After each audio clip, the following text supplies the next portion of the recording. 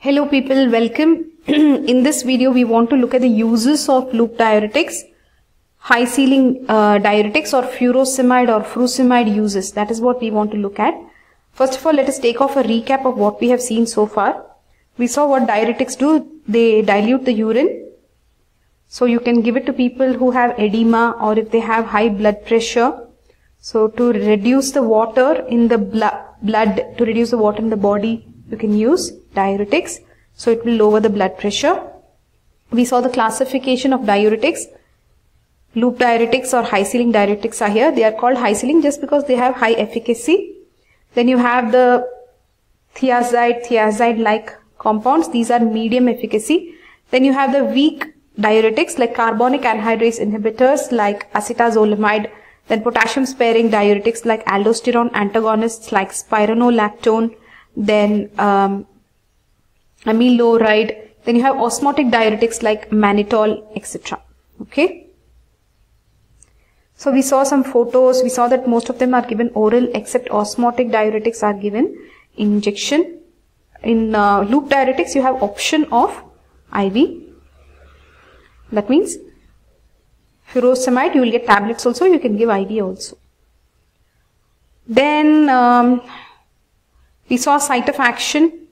The loop diuretics, they work on the loop of Henle and in the ascending limb of loop of Henle, and in that ascending limb also thick part. That is where they work. What exactly they do also we will see. They inhibit the sodium potassium 2 chlorine co-transporter. When this gets inhibited, sodium, potassium, chlorine, everything will be lost from our body in urine. Okay. We'll come to that, don't worry. Then we saw the examples, furosemide, frusemide, they are rapid acting, short acting. The other drugs actually have more potent, they're more potent and they have better oral bioavailability. They are bumetanide, torsemide. So the comparison shown here, furosemide will do the maximum sodium excretion and it is very highly efficient. That's why it's called high ceiling diuretic. How many people are sleeping? Okay, don't sleep, wake up. Then we saw how exactly it works. So this is the normal functioning of the sodium potassium 2 chlorine co-transporter. It takes two positive and 2 negative ions, and it sends the potassium and sends the sodium and chlorine into our body, into the blood. The potassium, it just escapes. It just enters like as though it is entering, but actually it will escape off. Okay. In this process, what happens? Even calcium and magnesium, when you give loop diuretic, it will inhibit this sodium potassium 2 chlorine co-transporter is inhibited. So when loop diuretic is given, this entire thing is inhibited. So into the urine, what and all will go? Sodium will go, potassium will go, and 2 chlorine also will go. Along with that, what will happen? Whatever calcium, magnesium were getting absorbed, even that can't get absorbed. So calcium, magnesium also will be lost into the urine. This much you understood, right? This is the diagram from K.D. Tripathi, where they are explaining that calcium, magnesium which were getting absorbed earlier, now they also won't get absorbed because it has a potential to stop the absorption of calcium and magnesium also. That is because of the charge, because of the charge in the tubular fluid charge. So the lumen also will have charge, right? That charge, because of the charge, even calcium, magnesium which were getting absorbed through, what was that name called, guys? Hold on. Because of the diffusion, this cannot get diffused anymore. So calcium, magnesium also will be lost. Okay, let's quickly look at the uses now. Edema, guys. So if there is edema, definitely you will give diuretic, correct? Now, what could be the cause of edema? Renal, cardiac, hepatic, so many causes can be there. So edema, you can define that also. So edema is swelling caused due to excess fluid trapped in body tissue. Okay, you can explain all that if you want. There could be blocked lymphatic drainage or high pressure, hydrostatic pressure could be more, or lower oncotic pressure can be there in the vascular system, etc. So in all those cases, you will give furosemide or loop diuretic so that the person can lose sodium and lose water along with it. Now coming to pulmonary edema, if there is pulmonary edema like because of left ventricular failure, that time they will give IV furosemide. What exactly it does, look at this diagram. So you will give furosemide, which is a diuretic. What will the diuretic do? Actually, just one thing here, the action here is very different. Okay, it's not on the kidney. They are saying that it will do vasodilation. Okay, and because of vasodilation, the load on the heart will reduce. So that is how they are relieving the pulmonary edema. So this is a different mechanism, guys. This mechanism is different. Okay, mechanism of action here is different. Coming to cerebral edema, actually they will prefer IV mannitol with furosemide. That is a better combination. So we have covered all types of edema. Then the other thing we wanted to give diuretics, remember, was for hypertension. Especially it is used for hypertension which is due to congestive cardiac failure or renal failure, or in hypertensive emergency only they will give this loop diuretic. So what will happen? Water is lost, blood also will lose water, so the volume of blood will become less, so the blood pressure will become less. So hypertension will come down. So that was the whole point. So, and this is used only in this kind of emergency situations of hypertension. In uncomplicated primary hypertension, it is not used because it has very short duration of action. Okay. In those, in uncomplicated hypertensions, they will prefer thiazides. Okay. Then moving on to blood transfusion. If a person takes blood transfusion and his blood volume increases, that could be dangerous. So when they are doing blood transfusion, they will give these diuretics so that the volume overload will not happen. Then to treat hypercalcemia of malignancy.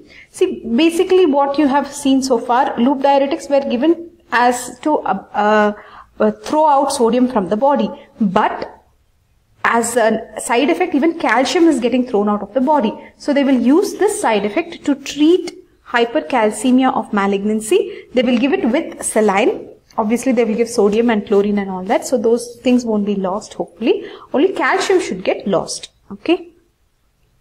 Because that person has hypercalcemia. Is it clear? Very easy, right? What did you learn so far? Uses of loop diuretics or furosemide. Basically, we will give it in edema, all types of edema, and then we will give it in hypertension so that we can reduce the blood volume, and then we will also give it in terms of what was that, hypercalcemia, because it is a side effect, no, to have calcium loss. So we will give it off in hypercalcemia, loop diuretic. Okay, very good.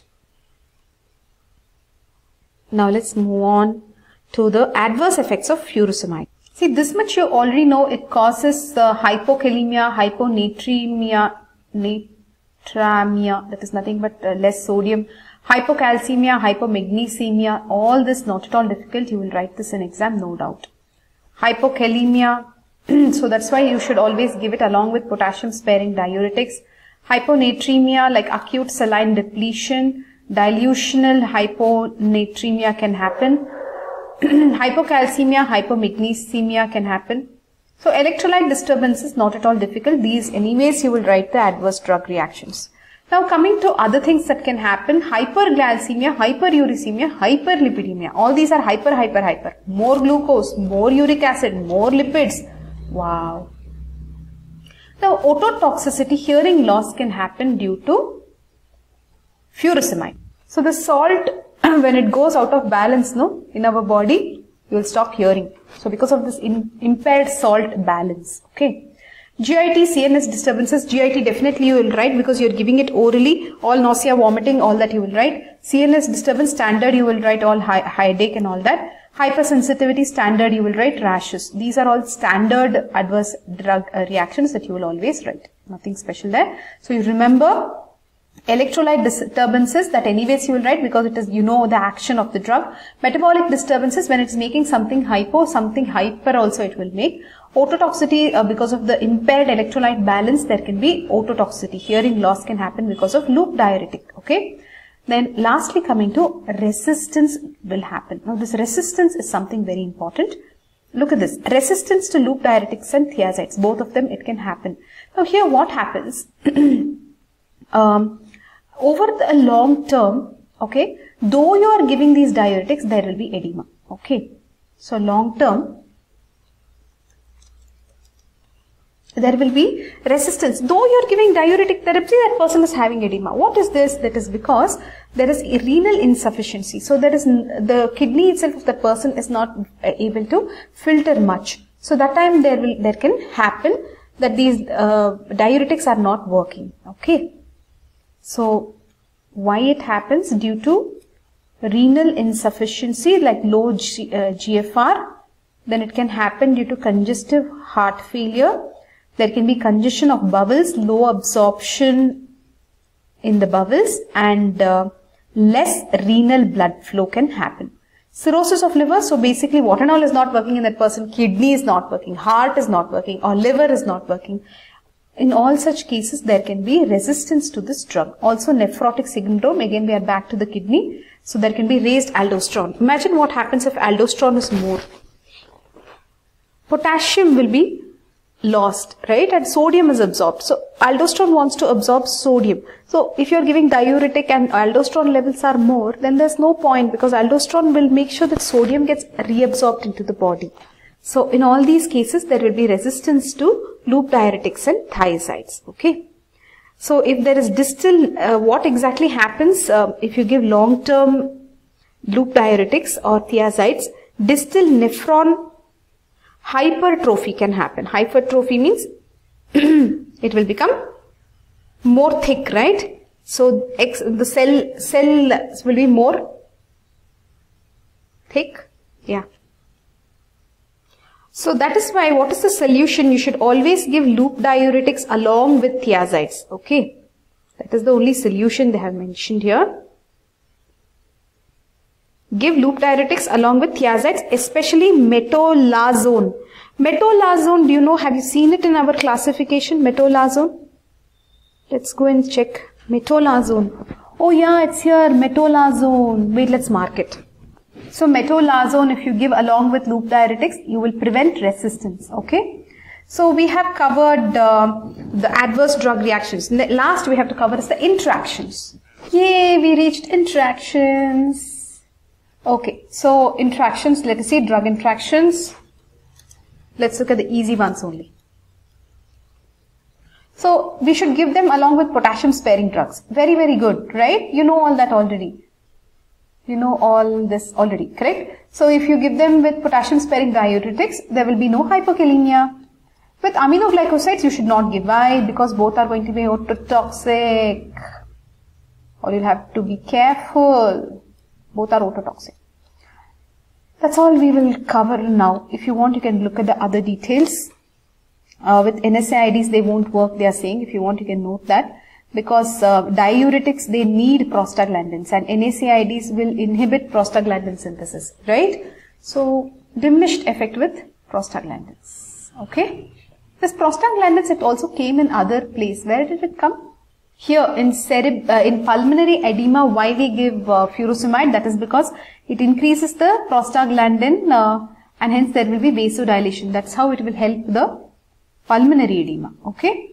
So anyways, don't worry much about all this. Let us summarize. Quickly summarize, baby, what you learned so far. Uses we will use in edema, hypertension, then hypercalcemia.